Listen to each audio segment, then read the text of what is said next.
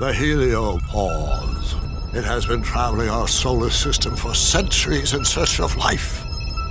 Life outside of our own. 100 years ago, alien life was discovered on planet Tobler.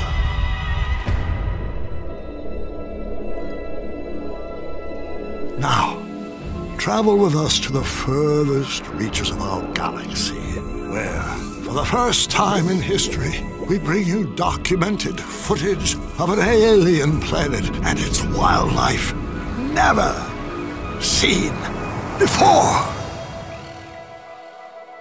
Trianonozab bask under the planet's 5 suns. They relish in colorful pulsation after feeding.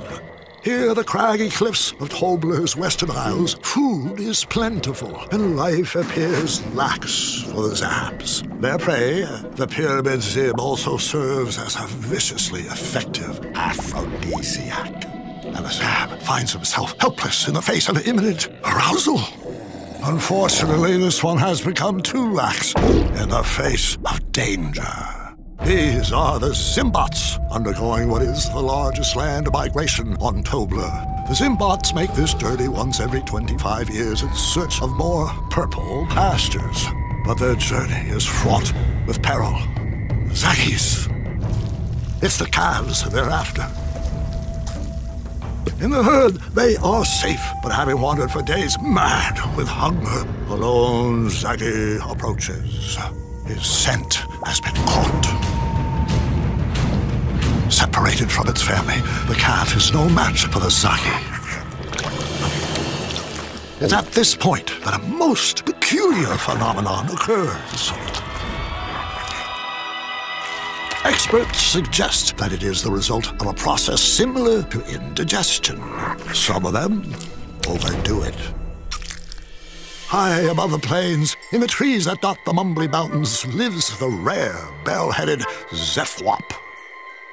It is mating season for its kind, and it's on a quest to find an ideal nesting ground. It has spotted something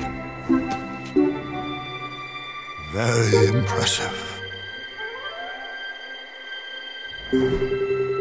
Unfortunately, its numbers are rapidly declining due to vanity.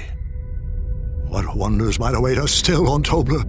What mysteries remain undiscovered? We've only scratched the surface.